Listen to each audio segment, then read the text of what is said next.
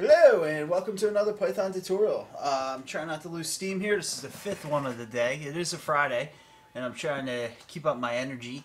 Might need a cup of coffee here. But anyway, we're going to talk about searching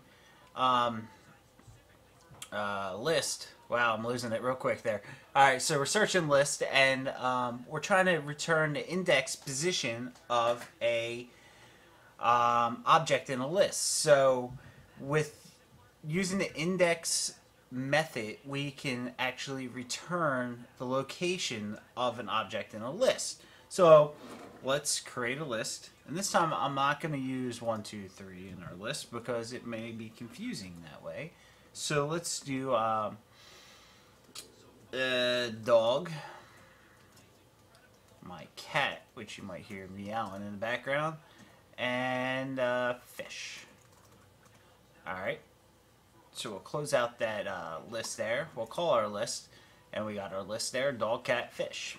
Alright, now we want to find the index of cat. So we do a.index, and then the argument, we give the argument we're looking for. It's got to be in a string format.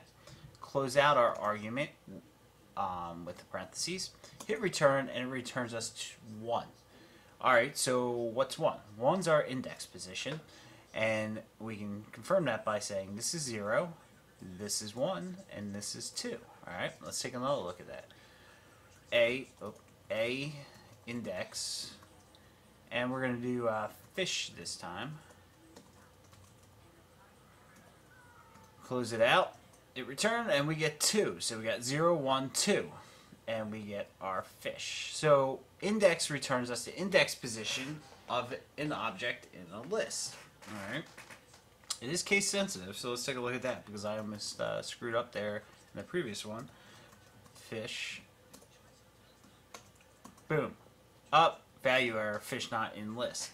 So index, if it doesn't find an object in a list, it's going to return to us a value error, which could screw up how your program runs.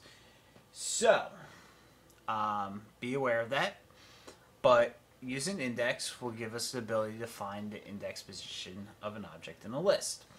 Alright, so if you have any questions, leave a comment on YouTube or on our website, learnpythontutorial.com. Don't forget to subscribe.